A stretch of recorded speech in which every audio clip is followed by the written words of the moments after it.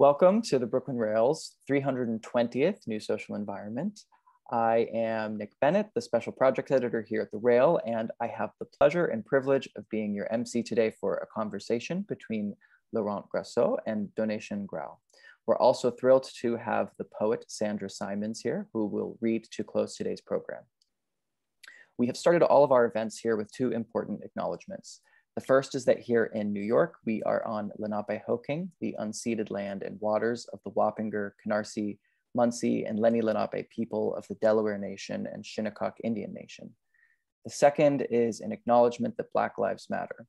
The heart of both of these acknowledgements is a commitment to the liberation of the oppressed and solidarity for all who struggle for freedom, and recognition that when it comes to liberation, our histories never unfold in isolation.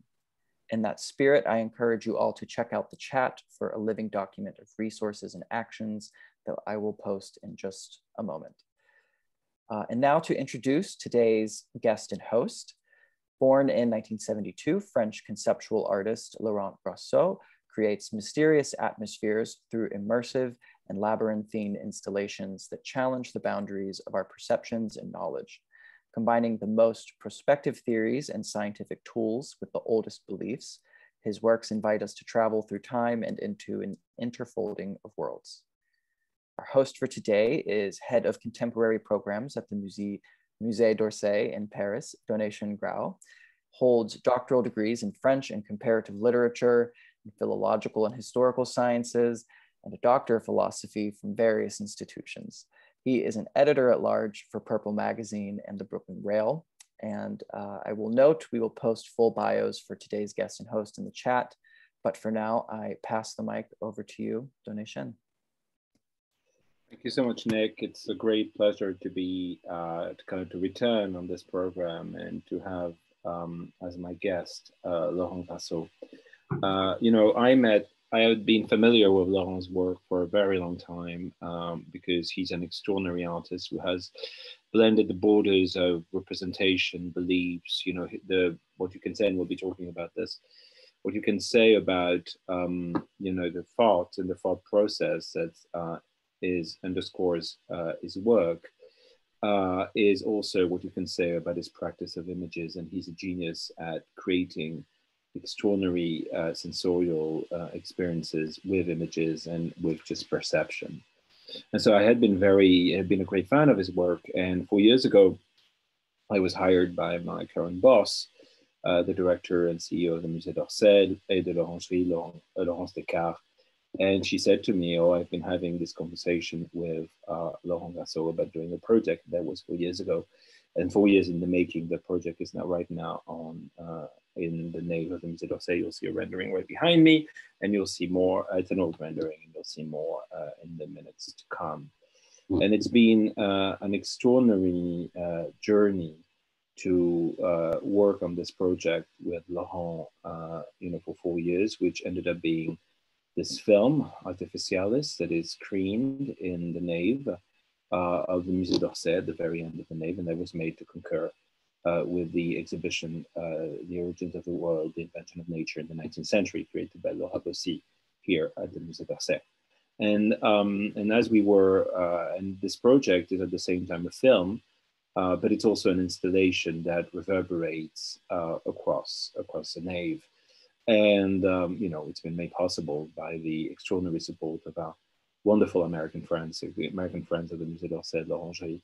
And here we're able to fully exploit, fully use what was, as you may know, one of the early inspirations for the turbine hole, one of the early inspirations for the turbine hole with the nave of the Musée d'Orsay, but with that extraordinary negative space of the two mastabas that we never really used as an institution. And finally, through this journey, we ended up using it, and Laurent has made it into a magnificent space for experiences.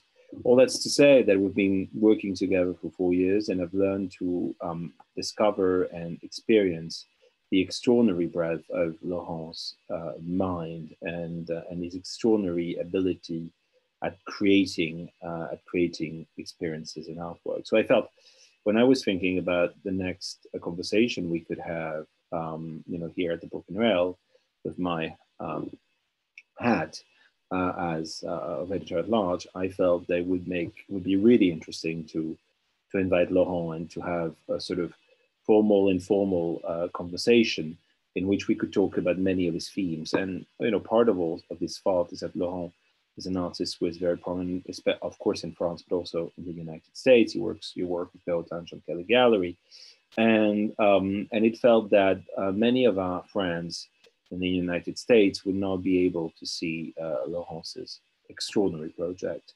So we felt that it would be an important thing and a compelling thing to to just have a discussion, and that's what we're about to do. So the idea that we're going to start talking about Artificialis and the premises of the project, and you'll be seeing some images of it. You'll be among the very few people, for those of you who are in the United States, who will have seen images of it, and because it is something to experience here in Paris.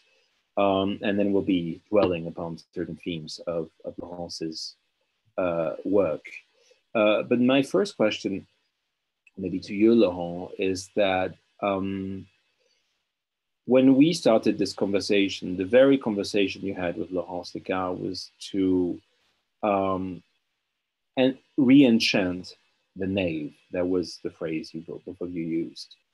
And then the project morphed to also be in dialogue with this extraordinary exhibition dedicated to the transformations of the concept of nature in the 19th century. So what we have now is at the same time a re-enchantment of the nave, as well as a dialogue with certain themes of the exhibition. So my question to you is, how much of it is a re-enchantment of the nave and an installation? How much of it is a film in relation with the context, content, and ideas? Thank you very much, Donatien. Thank you for this invitation. The process of my work is investigating any situation with different channels. What I like when I'm invited by an institution or a gallery or any kind of situation, I like to take a lot of information and to do a lot of research. And it could be about the history of the place, but also some completely alternative history. And Orsay, of course, the first inspiration was the space itself and its history.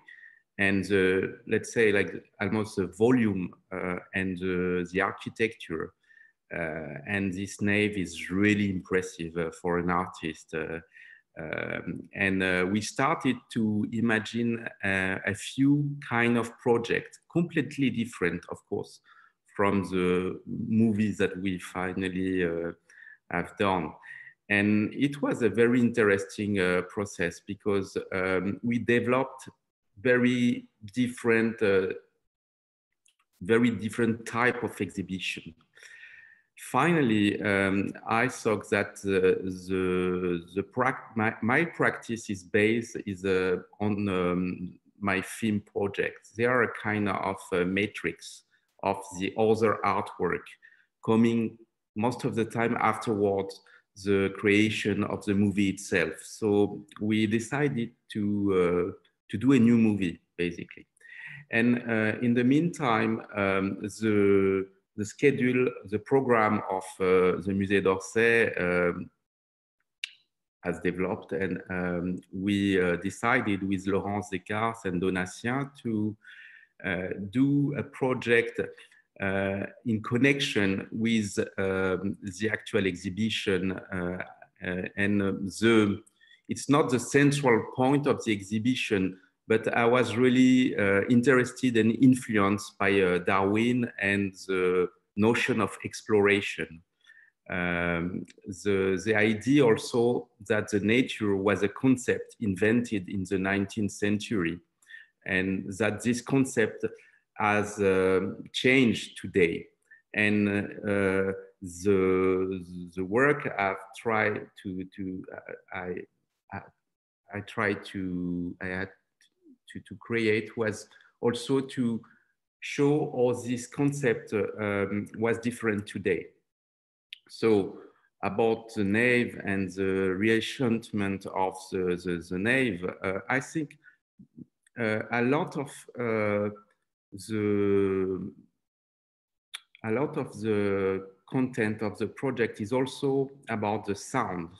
And this is something really interesting that we have succeeded to done, is to have the sound of the movie in the entire museum. So there is something really interesting because the movie itself, the screen that we installed, but also the sound is modifying the way we are visiting the museum and seeing the collection.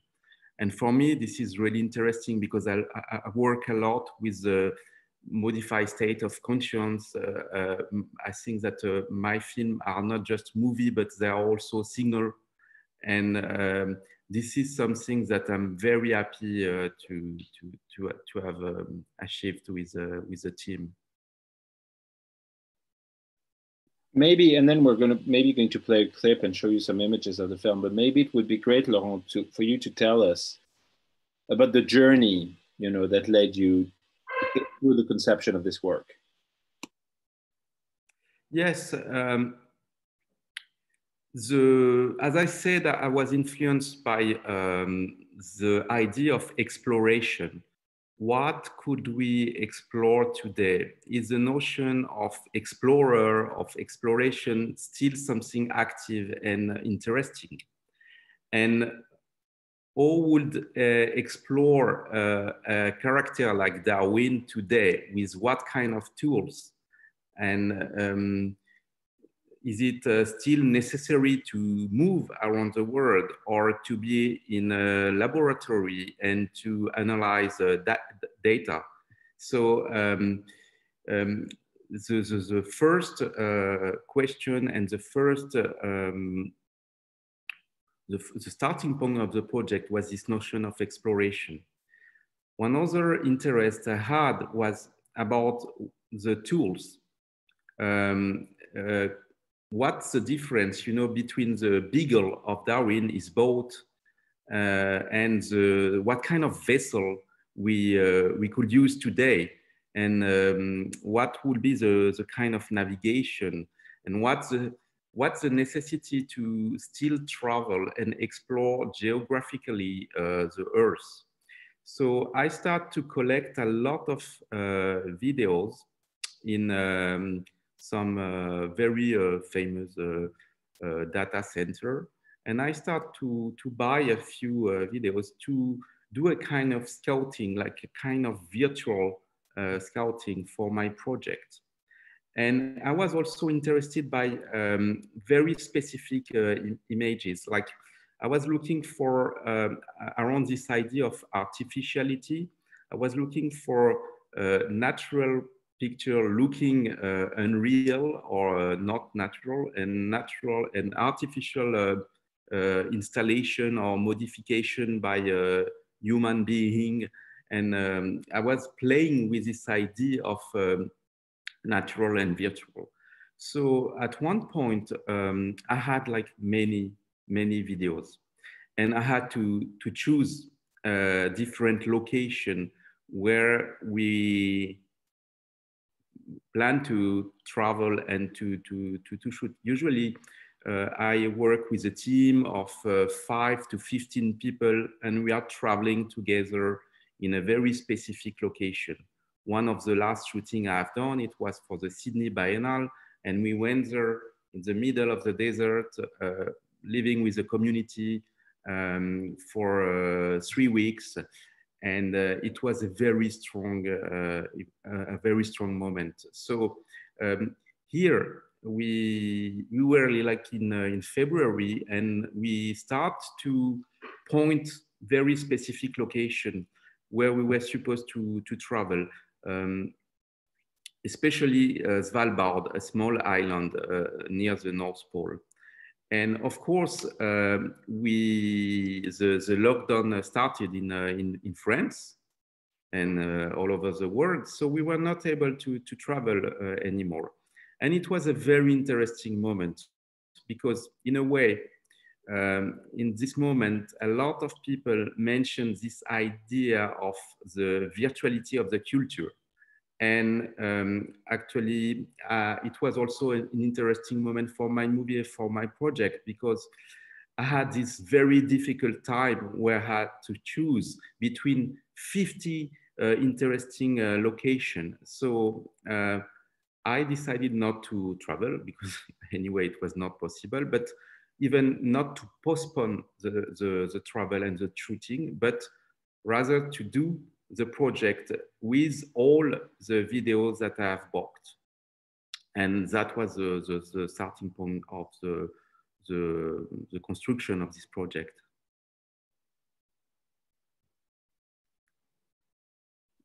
I think I also, one thing you say is that you went through these different materials, and I think it's interesting for us to sort of guide us more through these materials and what you did to them, because I once made a comment that amused you and in a way that challenged you, which is that for me, the way you've used images is similar to Marcel Duchamp's LHOQ, in the sense that the face of the Mona Lisa, he draws the moustache, and then he also seemingly invisibly draws the eyelids.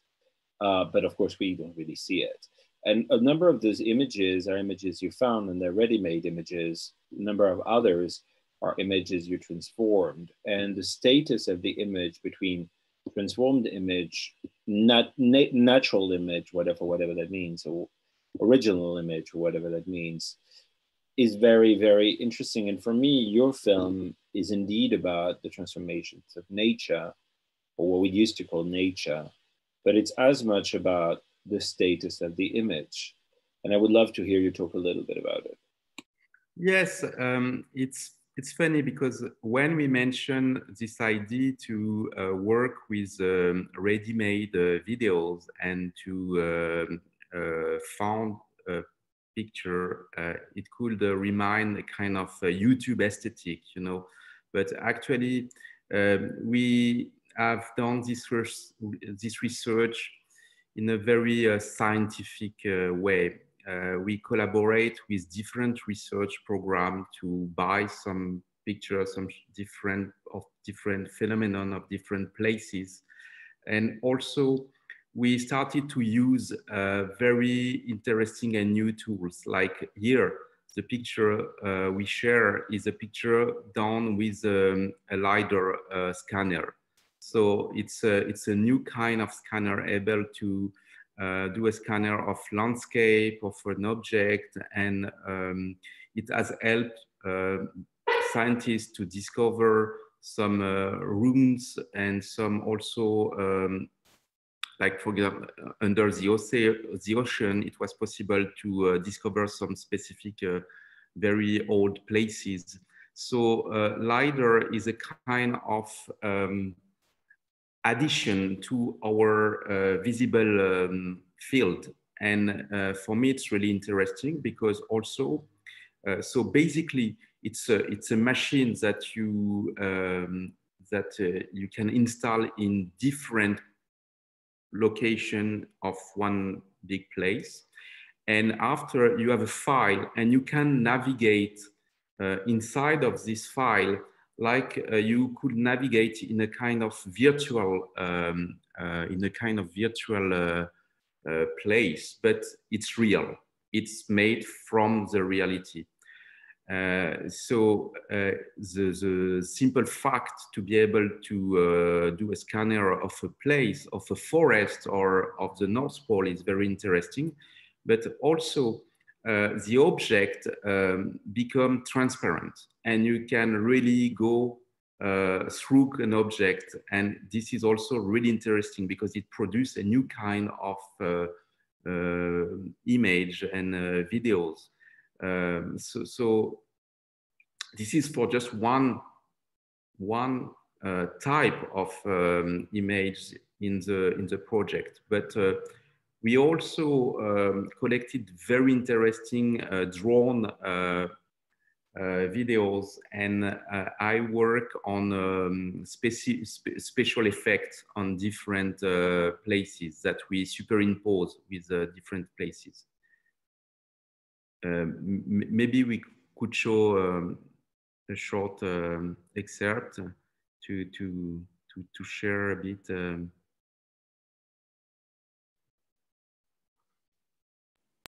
Sure. Would we like to share the overview of the turbine hall, or would you like to share the excerpt from the video? From the video, maybe. Cool. Right now. With the fire.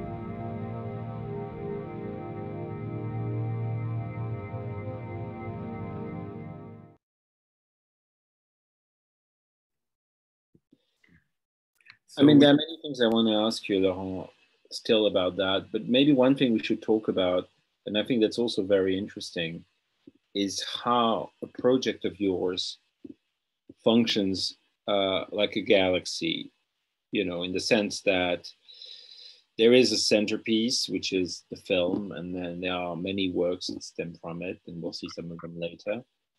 It's also a collaborative platform, you know, in the sense that you are the artist. But for example, the music you just heard was commissioned by Laurent to Warren Ellis, great Australian musician.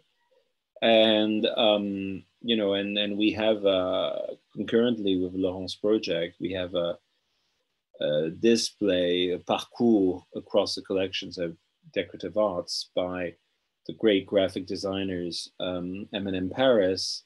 And then Laurent, you invited them to work with you on the end of the film, on the generic, as we say in French. And so it's really interesting for me because it feels that there is this way you work, and you know, with the gathering of images, with the gathering of a collaboration, with your work, it feels that the way you work is creating in a galaxy, from a galaxy, a galaxy. What are your thoughts about that? Yes, another interesting word would be constellation. I work with, first of all, I have a studio with between 5 and 10 people working with me. And it allowed me to have a conversation and to do some research, and also to work in a very, very specific way. I have, like, for example, 3 architects working with me. So we have really the capacity and the sense to analyze the space and to create specific installation. But after, for a project like that, I collaborated also, for example, with Gregory Kenneth. He's a researcher, is an historian of the history of the environment. And we had a long conversation together, an ongoing conversation since maybe 6 years. And he introduced me to different tools, to different concepts. And we have this way to just have this conversation, but without any real goal. It's something completely free. But also for each project, I have a team, a new team for each project regarding the kind of techniques and the kind of location. So this is for the fabrication, for the creation of the project, but also about the galaxy of the object. The movie are generating some object. It could be a painting, it could be sculptures, neon, and I like this idea that, and generally sometimes they are exhibited in the same place, but not for Orsay. For Orsay, it was interesting because I had 3 shows in Asia, and so the other side of my project was exhibited in different places and galleries in Asia, in Korea, in Hong Kong, and Shanghai also. So this object, for example, I think we have a picture somewhere, but I created this Future Herbarium project. It's a series of flowers with different kind of mutations, and it's about the idea of flowers of the futures. Maybe we could show a few of these paintings. They are somewhere.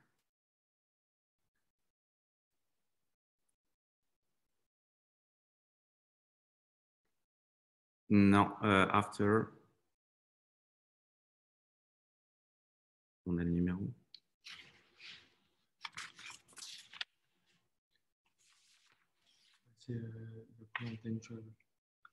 It's before Future Herbarium. Yeah, here you have the painting, but it's not really visible. Yeah, it's the first picture of time travel. Yes, 45. Thank you very much. So here you can see a few of these paintings, and for me, they are really related to the movie Artificialis. And I like this idea that this painting or different objects are really coming through the screen.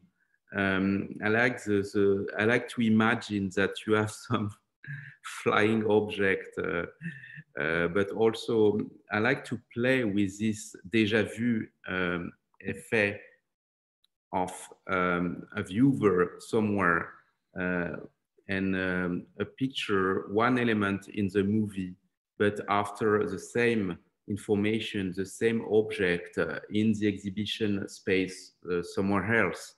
So I like to create this kind of constellation of movie and object, and to create some link, and also to play with the notion of time, because generally I use another time frame to represent element of the movie. For example, here these paintings, they are made in a 18th century style of the herbarium, and but they are representing flowers of the future. So I like this way to mix different temporalities to create also this object, and to blur a bit more the project and the feeling about my work. Another thing I want to talk about is the idea of heightened sensation, which I think for me is really a key to understand all your work.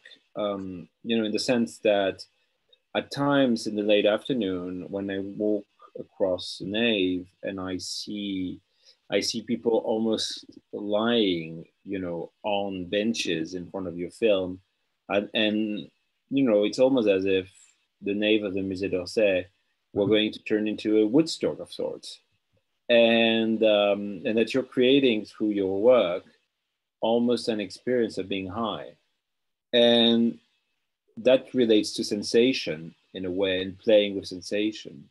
And for me, there's a tension in your work between something that is pictorial in itself, you know, creating an image, playing with images, as we can see through these works, It's also very clear through the film. And that is something also that is very clear in the nave, because, you know, we have 3 very large paintings, 2 by Courbet, 1 by Thomas Couture, and then your film right now. So there's a pictorial, and there's playing with the sensation, which you do in across your art. And already you did in your graduation project at the Beaux-Arts, when you created a nightclub in the basement of the Beaux-Arts. So really? For me, there's this tension in your work between pictorial and sensorial. And I would love to hear you talk more about it, please. Thank you. Yes, I see, for example, the screen in the nave of Orsay. And the screen is generating different kind of signal. The very informative signal, like we can recognize the object we are seeing. But also another kind of signal is a kind of sensorial signal. This idea that a video, a movie is also made by colors, made by motion, and also especially for myself, the motion of the camera, and of shape. And I like to play also as well with this power of the cinema and the moving picture. So the abstract part of one picture, and this is something I try to work with, is that one movie is representing something, so I choose carefully the content and the subject, but it's also the way and the way it's filmed, and the kind of work. This is a work of any photo director or a movie maker, is a way to film the object. But also I work a lot with the concept of invisibility and immateriality. And I see also the screen and all the machine I'm using in my different exhibition as some tools to spread some frequency or some waves or some invisible signal. One of the last projects I've done, and we could show a few pictures, is in Tarbes, in south of France, where I organize a project. The title of the project is 7.83. And it's about the frequencies of Schumann. Maybe we could show a few pictures of this installation. It's at the beginning. Yes. So this is a very strange machine. It's inspired by a drawing by Rudolf Steiner. And this machine is supposed to transmit energy from one human being to one other.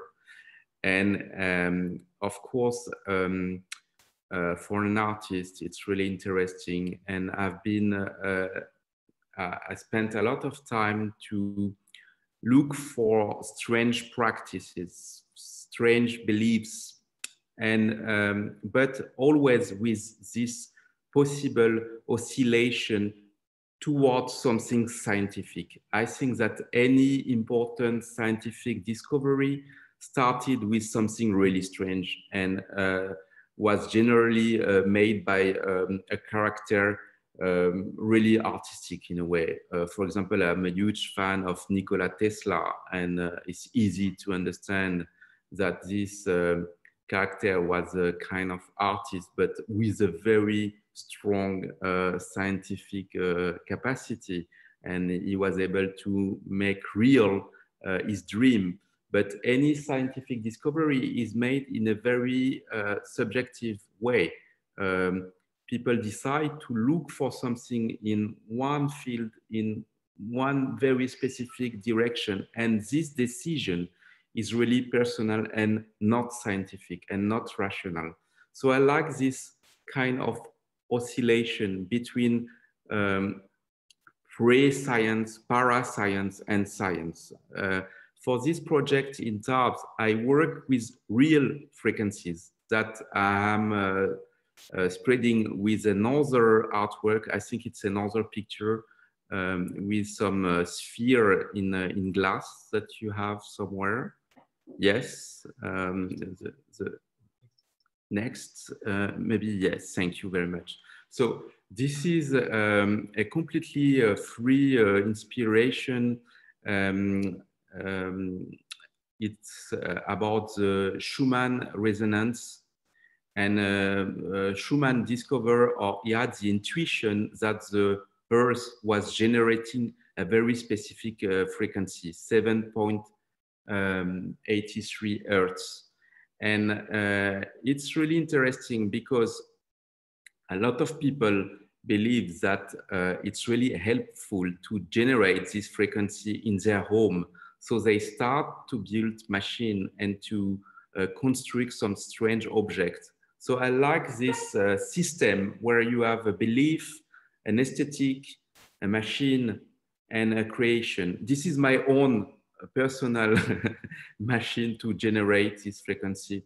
I'm not using for myself. I just like to collect stories, to collect mythologies, to also, I created this object at the time I was doing my project for the Sydney Biennale.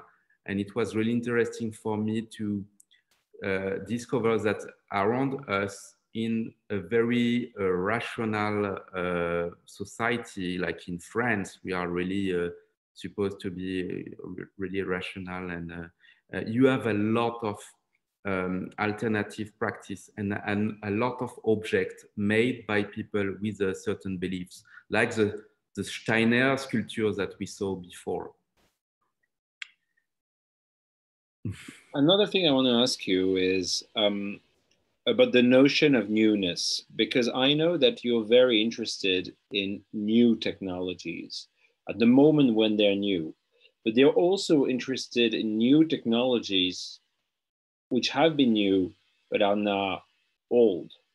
So how do you deal with the newness, so to speak, of technology, and how do you include it in your art?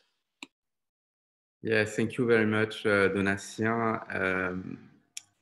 Actually, I think that when a new type of picture is invented and made possible by a new technology, it generates something, a kind of new activation in our brain. Because like when we started to do movie with drones, it was something completely surreal and completely new. And our brains were not ready to understand quickly these images. And it was for an artist really interesting.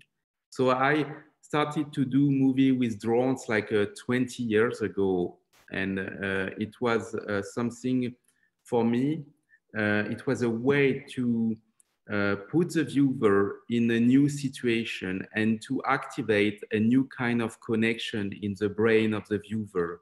So I think that the new tools allow the artist to create new kind of picture, new kind of, and it changed our state of mind in a way, because we are put in front of pictures that we are not used to see, like the LiDAR, the fact that you can cross an object, and this transparency is something completely new. Of course, in 2 years, you will see in any kind of advertising the use of this technology, and it won't be as interesting than now. It's not to look the new for the new, but it's more, or for an artist, it's possible to use in an interesting way these technologies. Another question I want to ask you is, when I look at a work of art, I always wonder about the state what needs to be in to experience it. And for me, oftentimes, your art is made to be experienced while being high, while being on drugs. well-being and psychotics, psychotropics, psychotropes, sorry. So how, do you think your art is made to be experienced while being high by the audience? And do you get high while making it? No, I think that the good news is that you don't need to take drugs to experience art, and that's great, because I think that even in a scientific way today we are understanding how is the perception of a work of art, and how it's possible, and how it changed our brain connection. So I think it's really interesting. In the new book I will publish about my work, there is a very interesting writing by Arnaud Pierre about the hypnotic, the hypnose and my work, you know. So for different reasons, I've been interested by the way an artwork or an installation change the state of mind of a viewer. First of all, because it also refers to the political question of how today, as a citizen, we are influenced by different forces, and how we are crossed by different flux, and how we can deal with that, you know, because today it's so complex, and we are not in our Western countries.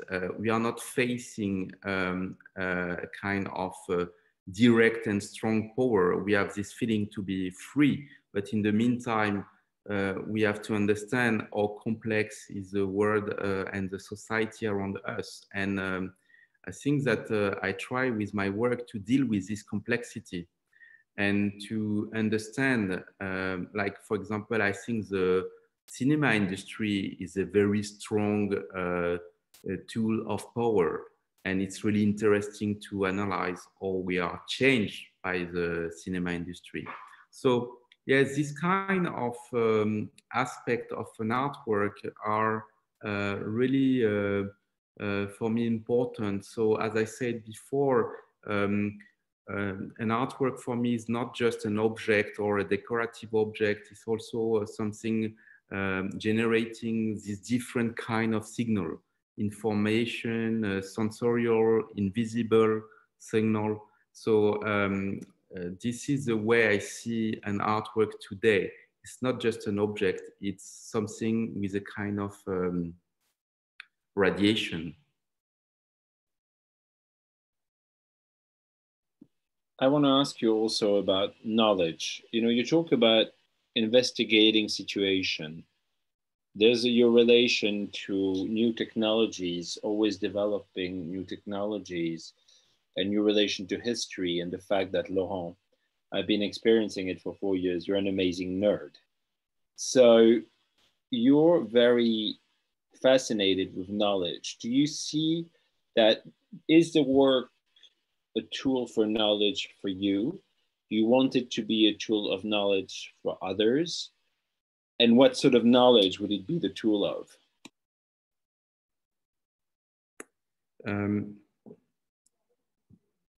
I think that what I like is that in one of my exhibitions, there is a first visual and very direct impression. I like that we are first caught by something sensorial and visual. I like also the fact that in the contemporary art world, it's possible to get information or to get the knowledge that you mentioned through the text, through the different books, and also today online. It's very easy to understand what the work of an artist and what is dealing with, what kind of concept is dealing.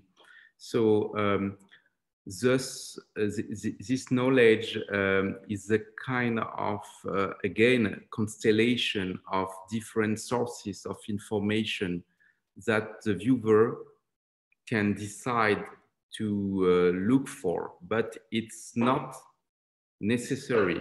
The work of art has first to give the desire to the viewer to know more about it. And of course, for me, each project is a new starting point for myself to investigate a new field, to be in touch with a new tools, as I said before, but also with different kind of researchers, and to activate this ongoing discussion with different people.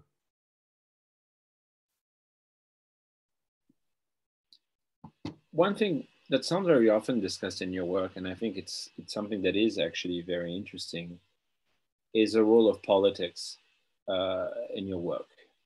I mean, you famously made a film which was a huge hit in France, which even went on mainstream TV, which is very rare for a non-film, of course, on the desk of the President of the Republic, French President of the Republic.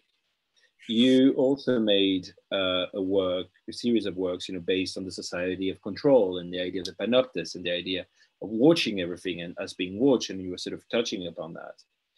And at the same time, you're somebody whose work is unbelievably generous. And I think also a lot about your public art, so to speak. And you could say that the film at the Musée d'Orsay, to an extent, is public art. And just to see the reaction of audiences to your art, which is so powerful and emotional and personal, you cannot see the desire or that ability to create a form of openness as political. So what do you see, how political is your art, basically? We could see one public project called Solar Wind. Nick, it's, yes, the towers, 43. So this is a project in Paris, and it's a public project. It's a kind of barometer of the solar wind that I created in collaboration with 4 different research programs.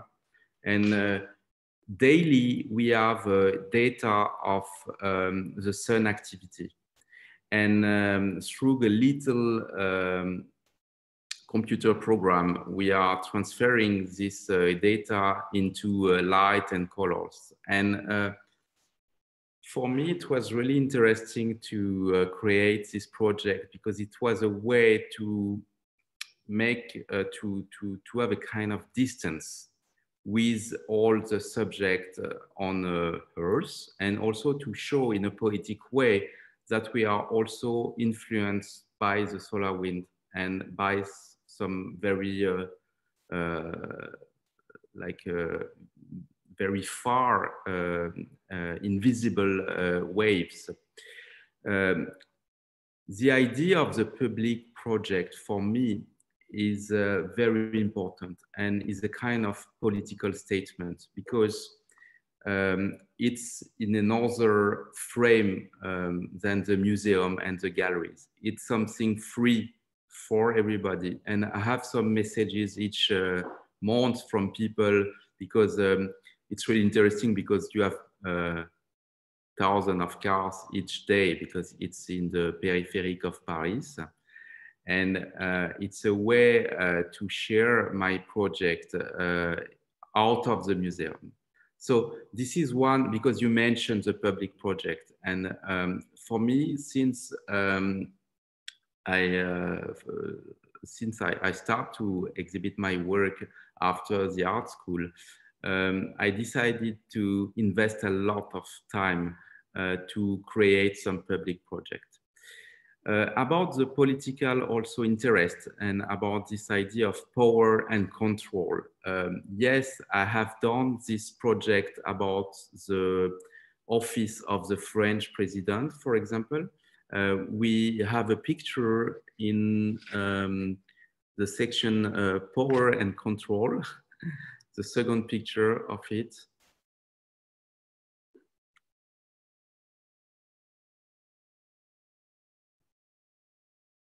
Yes, the 58. So in France, the power and the way the power is located and the place where the French president and also the government are working are very historical places. So here,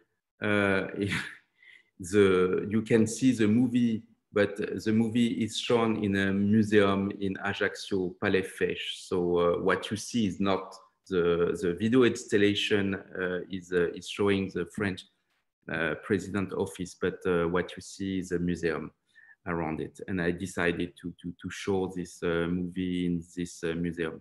So yes, for me, it has always been a very important aspect of my work was to analyze different type of institution and to have the access to certain places. And it was a very interesting negotiation with the French president and the Élysée Palace to get the access, to have the access to the French president office.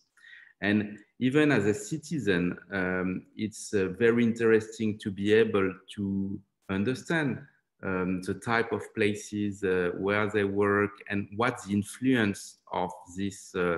It's a kind of set, you know, it's because it's so strange because it's really old and it's really dramatic. So yes, this is one of my project, Élysée, about this relationship between aesthetic and power.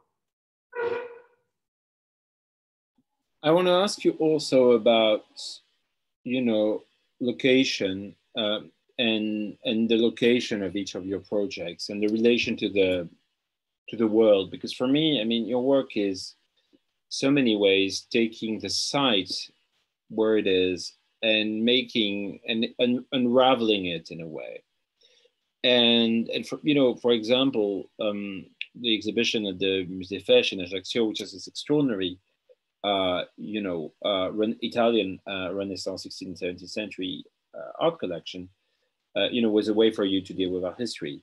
When you did your project Otto at the Sydney Biennial, it was a way for you to deal with the land and the sacred land of Australia. When you did your project at the Palais Tokyo, Nomiya, which is kind of a way of playing with the idea of a restaurant in Japan and putting it on the top of Palais Tokyo, the location was at the center. And then, of course, the project that you did at the, I could go on and on, but the project that you did at the Musée d'Orsay is very much about bringing the world and images from the world into the space of the Musée d'Orsay. So in a way, it kind of leads me to this question: how important is the location? And connected to that, what is the world of Laurent Grasso? We could show a picture of the number 2 chapter, visualizing the invisible. Yeah.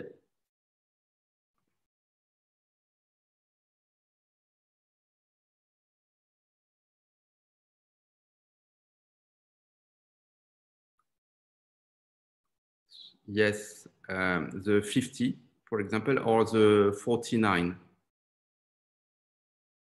Because you mentioned the project in Australia, it's a bit connected with the system that I created for my movie Élysée with the French president office. The idea is that maybe one day we will understand that any location has a kind of power, a kind of radiation. And maybe one day we could measure this radiation and understand why, for example, in Australia, Aboriginal decided to consider that certain locations were sacred, and why the president office is located in the Élysée Palace. And for the project in Sydney, in Cineminal, for my movie Otto, I went to the desert with different kind of tools. For example, here, it's a thermic camera.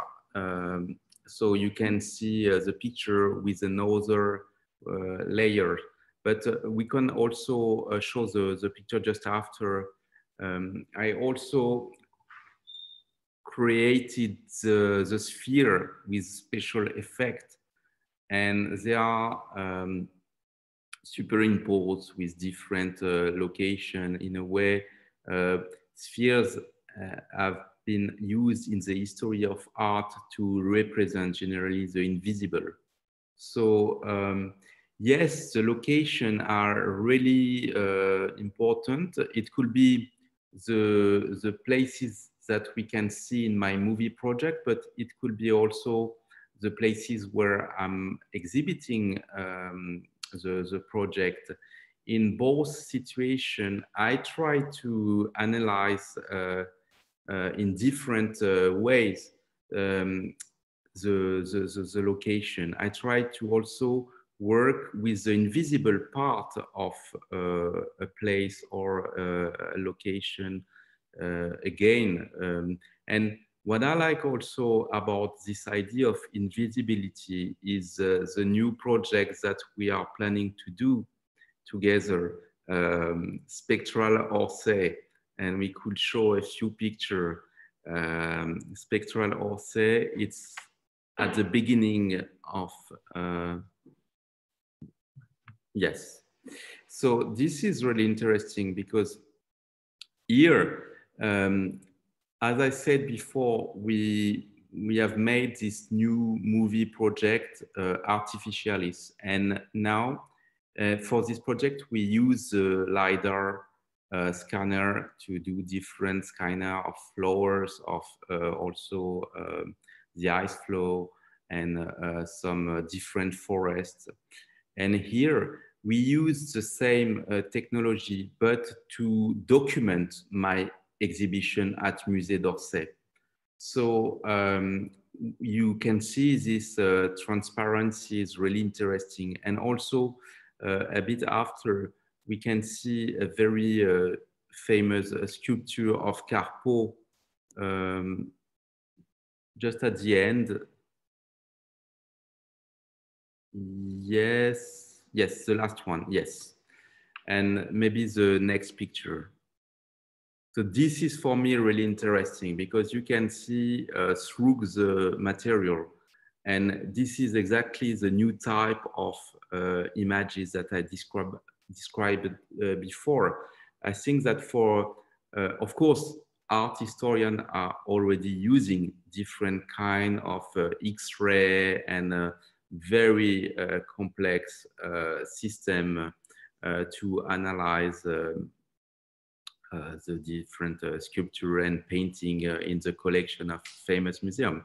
But here, I think that the strangeness of this transparency is really interesting. And this is just one still. With the virtual cameras that we will program, we will go through the material and through the stone of the sculpture. I want to ask you maybe two more questions, Laurent. One is about abstraction, because in a way you were showing these images from your film Otto, and they look like the patterns of colors are creating almost an abstract shape. And you find that quite a lot in the film here, the Musée d'Orsay Artificialis, and you could say that it's a central point in all your art. What do you see as being the role of abstraction in your work? I think that abstraction is one of the layer of one image. And for myself, as I said, I try to use the different layer and the different component element of one picture. So this idea of a kind of sensorial perception of my work is really important. And I like this idea that the content and the subject remains something important. So in a way, I try to mix the content and the information with the abstract part of one image in my movie project, for example. And plus, I try to use the soundtrack, for example, is really important. Maybe we could show an excerpt of the Artificialis movie.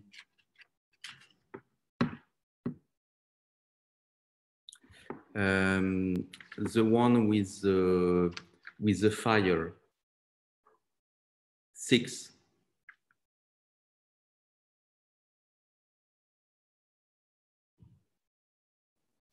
Yes, I'm pulling this up right now. You can see some, it's a white landscape. Yeah, exactly.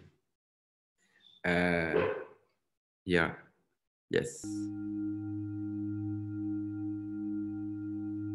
So here we created this kind of strange lightning inside of the eyes, and the sound is also, as I said, very important because it puts the viewer in a certain state of mind. In the meantime, you can understand that something is going on, something strange, and it's a way to amplify some important question of today, because Artificialis is also about the post-Anthropocene moment where we are. And so, as I said, in the same picture, you have this information, but you have the soundtrack, you have the special effect, adding kind of a surreal moment. So yeah, I don't know if it answers well to your question, Donatien, but well, it does in your own ways of, you know, transforming the question. I'll have one last question, you know, which is when I see your work, it makes me think of a dreamscape, you know, and it seems to me that you make images that are, you know, dreams in their own way, and that are these images from dreams. And it kind of makes me think of that famous quote from a song, "I try to believe in dreams, although it's only fantasy." And that for me is a good way to encapsulate what your art is trying to highlight. How do you feel about it? Yeah, this is really interesting because when we have to decide what kind of camera motion we wanted to use for the LiDAR scanner, it's a moment where you have a virtual camera and you can program, you can monitor the camera, and it's possible to do whatever.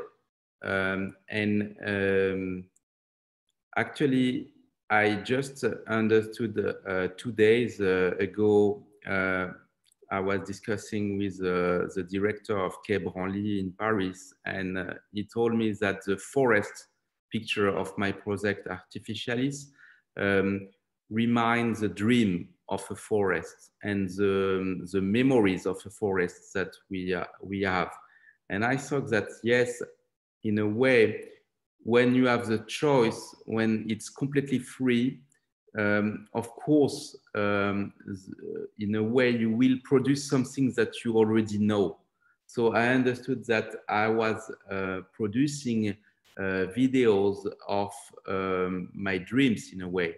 I was reproducing the way we are representing ourselves emotion in a forest by doing this LiDAR movie. So also, I think that what can produce an artwork is this moment where you are in this, so I don't know the name in English, Donatien, rêve éveillé, this kind of awake dream. It's called a dream state. Yeah, so I like this moment, and I think that the movie and my movie installation, they attempt to produce this state of mind. And for example, I can find the same kind of impression when I'm at the opera or in a contemporary dance show or in a concert, you know.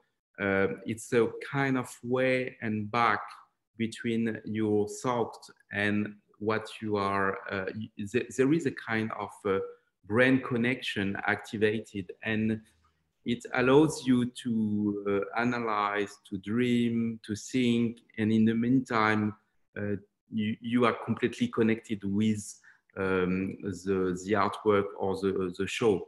So I like this kind of moment, and this is what I try to produce with my project. Thank you so much, Laurent, for this conversation. It was a privilege for me to have it with you and with all of you. And now, before we end our introduction to Sandra's reading, if you have any question to Laurent, feel free to ask, of course. Yes, this is where I will come back in. I want to thank you both so much for this wonderful conversation today. It really is a treat for those of us that are over here on the other side of the ocean to see these images, and thank you both. So I'm going to go right into it. First, I'm going to hand the mic over to GE. GE, I'm going to pass you the mic. Thank you. What a privilege this has been, and in so many rhizomatic different directions of wonderful ideas and everything. My question is kind of simple, but maybe it isn't. Do you see yourself as kind of a broker between the pure and the applied? I mean, you're talking about, you know, moving between dreams and coming back again and presenting the information maybe from those places and everything. I just wonder if you could speak to that. Thank you.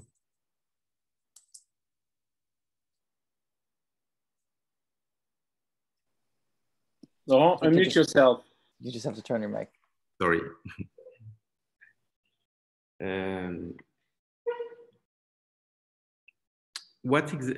Could you repeat the question? Sorry. Simply put, do you think of yourself as kind of a broker between the pure, that other place, and the applied? For example, for the project Artificialis, we deal with the concept of nature, and the idea that the nature is a concept, and that today human beings are in a way more, they are not, there is no distanciation or separation between what we call nature and human being. For different kind of project, I have been facing this idea. For example, in Australia, when I had the privilege to do this project with an Aboriginal community, I understood that this very Western idea of a kind of communion with nature is not, it's absolutely not the way it is. I think that for different communities, a landscape, a mountain is part of the family. And it's not something where, it's not something out of view, it's something part of the community as a kind of member. And that was a very interesting discovery. And for me, it helped me a lot to do my project and to understand better, and to understand also by different scientists are working, for example, also Descola, a French anthropologist, is working a lot on this topic, that the difference between nature and culture doesn't exist anymore. So yes, I try to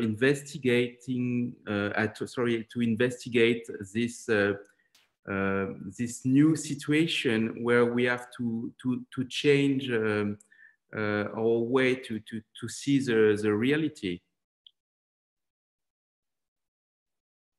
Thank you. Thank you, GE and Laurent. Next, I'm going to pass the mic over to our friend Lynn Crawford. Lynn, you're next. You should be able to turn that on. Thank there you. Are. Let's see if I can remember my question. This has been so interesting. I've learned a lot since then. But I was very interested in you saying that you were trying to activate your brain in a way, or a brain, to envision something in the future. Is that accurate? Sort of doing certain technical things so you could to visit possible futures or possible things in the future? I think that any artist, and it could be writer or any kind of artist, has this dream to be able to visualize the future and to help. And it's really interesting because we just spent 1 year in a very strange moment, and a lot of writers were able to describe this situation or to visualize. What I think is really interesting today is that the reality is more strange than the science fiction in a way. You know, it goes always. It's always more surprising, and the science fiction is start to be a bit weak compared to the kind of situation we have to face.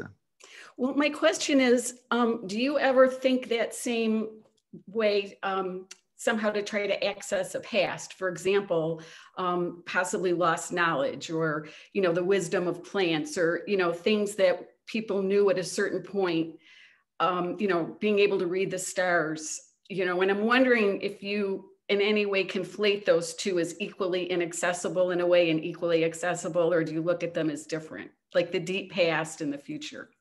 Are they accessing both of them? How do you I think that balance? I work a bit like an anthropologist. I like to investigate the beliefs of the different people, and I like to understand what kind of stories people are telling themselves to survive in a way. About the past, the present, and the future, I thought when I start to create some project and when I start my practice, I thought that the time and the notion of time was the new medium, the new material, and a kind of artistic material to work with. After the space and the idea of installation in the 20th century, the work of art went out of the frame and start to fill the space. I think the 21st century, one of the interesting topic is the use of time by the artist. And this idea also that you can find in different scientific theories, like the string theory, where you have the, it's of course it's a theory, but you have this idea of multiple existing universe. The idea that the time frame is more complex than what we imagined before. So for an artist, you know, I use whatever I can to create artwork and to be inspired. And I like this situation where, as I said before, with the new kind of tool we have today, we can produce new kind of images, and it's really interesting. But also with all the different new scientific theories, it's possible to see the reality in a new way. And that's really interesting because it activates some new connection in our brain. And yes, the present is maybe not the present, and maybe it's possible to travel. And the idea of traveling through time is really important in my work. This is the reason I created this series of painting studies into the past, where since 10 years, I mix some elements from my movie in certain background of the 16th, 17th, 18th century. And I try to mix different temporalities together. So, yeah. Thank you for your question. Thank you. Fascinating. Thank you both. Next, I'm going to pass the mic over to Joshua. Joshua, you can turn on your mic now. Thanks, Nick. Thanks, Laurent, for showcasing your work. Great. So I got here a little bit late. My apologies, Laurent. But you know, tuning in, you know what I'm saying? It's super, super awesome. Okay, so my question is, like with your artwork, okay, we noticed like the oscillator earlier, right? The scientific machine, Laurent? Yeah, which machine? The one with the with the bells. Here? With the bells. Yeah. Look like bells. I'm sorry about that. I think that's the Steiner one. In copper, yeah. So as you was mentioning, wow, I learned so much. I'm just attempting to connect it, Laurent. I need your help with this one. Okay, so excuse me. So the 7.83 hertz, does this machine run off of that 783 hertz? Also, do you conduct like your installations along with certain geographical locations, similar to like how telluric current works? I'm not sure if you know what telluric current is. No. Telluric current is basically the current that travels through the globe. Telluric current. No, sorry. Excuse me. Yes, I know. Okay, so do you like organize your exhibitions on certain geographical locations to maybe collect the telluric current? Or like does your machine like kind of like coincide with a geographical location, a longitude or latitude, Laurent? Yes, so it's funny that you mentioned the telluric current, because the place where I've exhibited last week, it was the opening of the first show I was able to attend, because after 1 year, we did a lot of opening by Zoom. I went to Tarbes, and the place of the exhibition is located on the Greenwich Meridian. It was really interesting because of the subject of my project and this idea of frequency of the Earth. Yes, I think that, as I said before, most of the time, strange and important discoveries in science started with something really,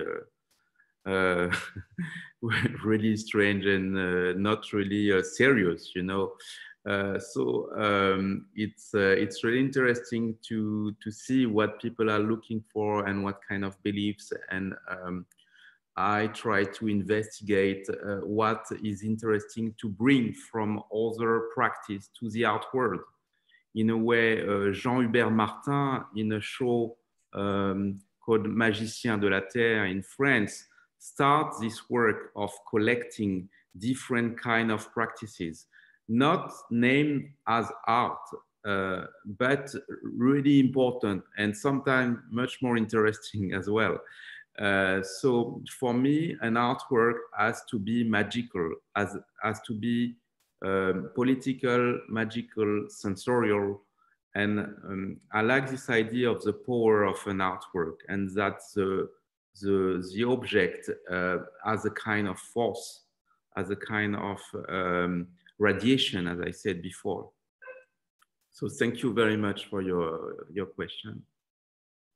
Thank you both. I think that that's a new concept for many of us to learn. What was the word? Sorry.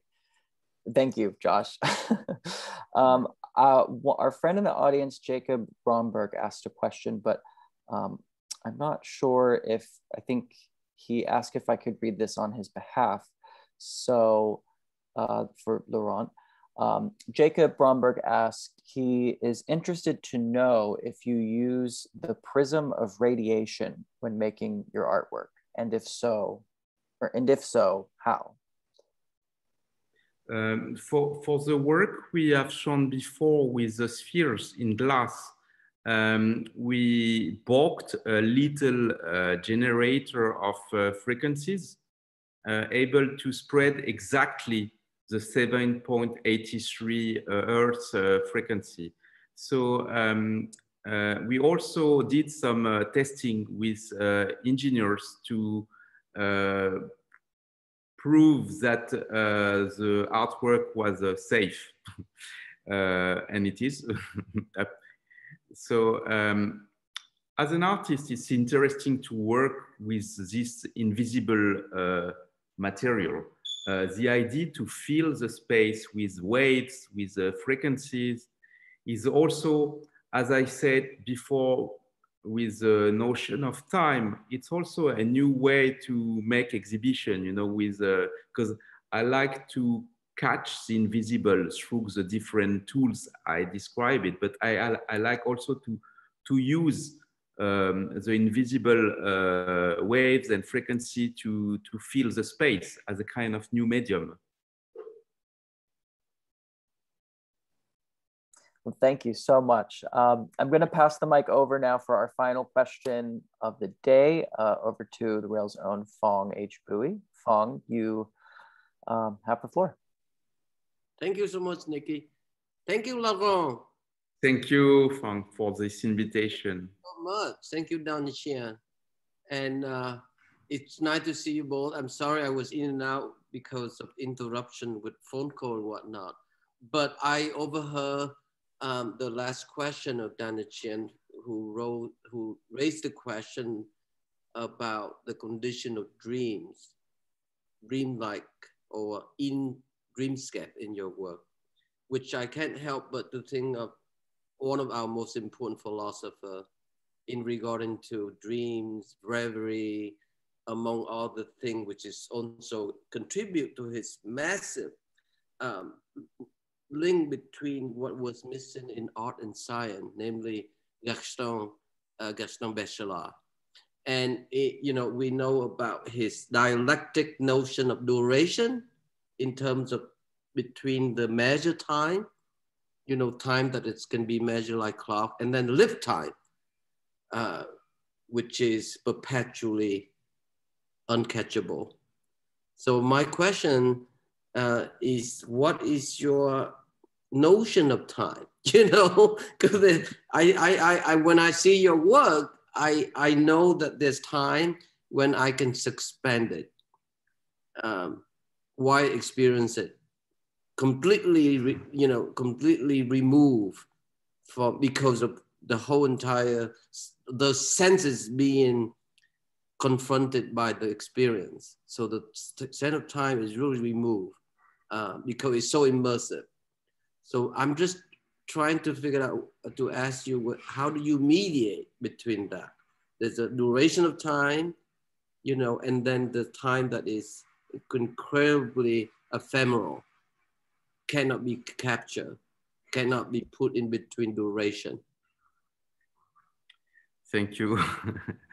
Yes, I see my installation as a time capsule.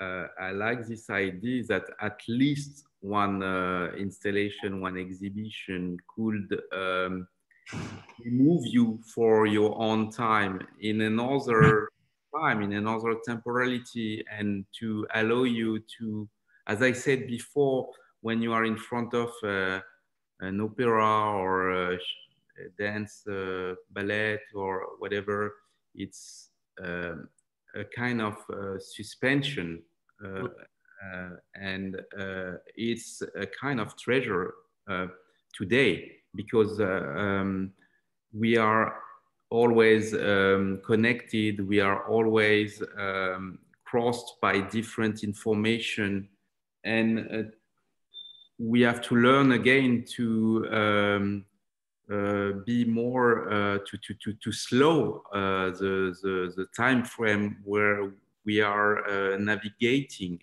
Mm-hmm. So for me, I think that I have this test to create this kind of moment where strangely, since 20 years, I'm producing movie and people stay in front of them. So I'm very happy, because it's very difficult to catch the attention of the viewer. It's not in a cinema theater, it's in an exhibition space. So moving pictures in an exhibition space, it's an art job to keep the viewer in front of the project. So it's because there is no narration, actors, famous actors, or any kind of seduction of this cinema industry. So I'm very happy, and that even the first exhibition I've made, we found a friend of mine. He was sleeping at the end of the day. Okay. So I thought, okay, I'm doing a good job. Okay. Okay. Thank you so much. Thank you. Thank you, Phong and Laurent. At the Rail, we have a tradition of ending our community events with a poetry reading, and I'm thrilled to welcome our poet laureate of the day, Sandra, to the stage. Poet and critic Sandra Simonds is the author of 7 books of poetry, most recently Atopia from Wesleyan University Press. Her poems have been included in Best American Poetry in 2014 and 2015, and have appeared in The New Yorker, Poetry Magazine, The American Poetry Review, The Chicago Review, among many others. She lives in Tallahassee, Florida, and is an associate professor of English and Humanities at Thomas University and Thomasville, Georgia. Tuning in from the beach, Sandra, I am passing the mic over to you. Hi, can you hear me? Yes. Yeah? Oh, good. Perfect. Okay. I really enjoyed that talk. Laurent, I guess I'm allowed to comment. I thought that spectral Orsay was really interesting because of the time. So like the way that you use technology and time, the work with time, so that the past, it's like the specter, the ghosts of the past kind of coming out of the the sculpture. So I thought that was quite interesting. And I hope you don't take offense to this, but I thought that it was almost looked like mold or some sort of, you know, spores or something like underlying the white. It was quite interesting. I thank you for sharing your work. I quite enjoyed that. Yeah.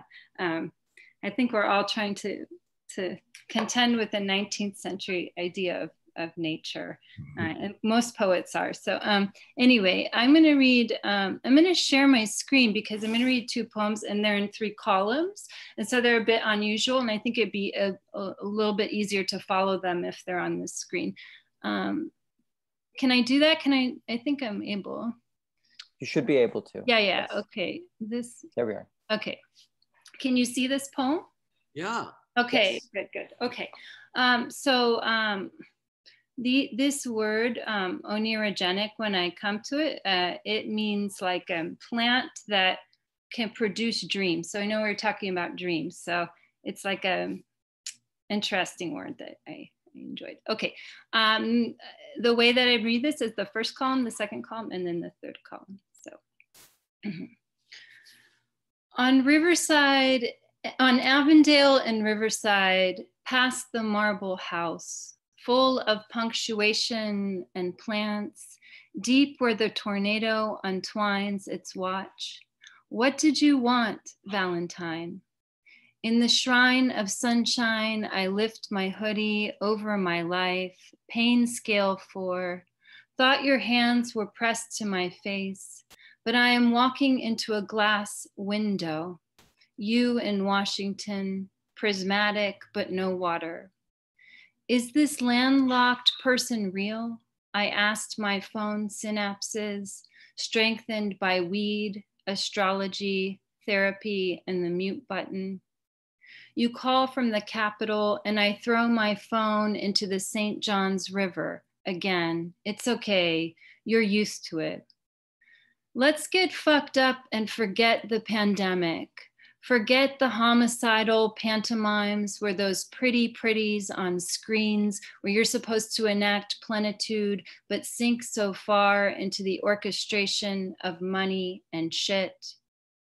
How long will I walk away into these lush hours, the ones unspent and togethers incarnadine never did take the olive tree out of its bucket. The leaves slowly fell off and I felt awful, didn't have the heart to garden or compost songs or disease, long lists of foods I can and cannot eat, the physical aspects crumbling, weight loss, mysterious appearances, a blue dress hanging from a low cloud, makeup turning up in my mailbox shaped like a cottage, all the wrong colors, but still applied them diligently, touchdown on Mars. The mailbox collapsed. A 7th grader biking down the street was jumped by 3 kids. I said, "Do you want some water?" He was crying. I thought, "Don't look at me like that. Please don't look at me like that." Like what? Like an animal. It is the white flower that roars, orniogenic, a catastrophic tryst with undulating cumulonimbus clouds, the dripping of water from a fawn-shaped fountain, happenstance in green, someone vacuum cleaning their living room on a Sunday. Oh, love, I don't want to see them anymore. The ghosts of my life, of yours. Can't our togetherness short circuit, but no. The refinery wavers, the men trickle out with their lunch boxes, the salt air chemicals sting, sting, sting. It is not a dream. It is everything you hoped to forget but couldn't. It is splashed blood on the boardwalk across from the oceanic feeling you say you've never experienced. Well, I have. I do. Every day. I'm sorry I can't help you. I don't know how to speak the language of the dead. This is the third column. Why do men have to kill the women they can't have in poems? like Richard Hugo's The Lady in Kicking Horse Reservoir. Even as sublimation, a sickness, a devouring and devaluing, like that guy who tells you, I love you, I love you, I love you. And why do the women in the 1980s creative writing workshop nod along to his stupid story? No, you don't love me, dickhead. You just want your hands to turn to weeds so they can brush my dead face at the bottom of your lake. Okay, do I have time to read one more? Yes, no? Yes, okay. Please. All right, let me find another one. Sorry, I read a whole book of these. Hold on, let's see.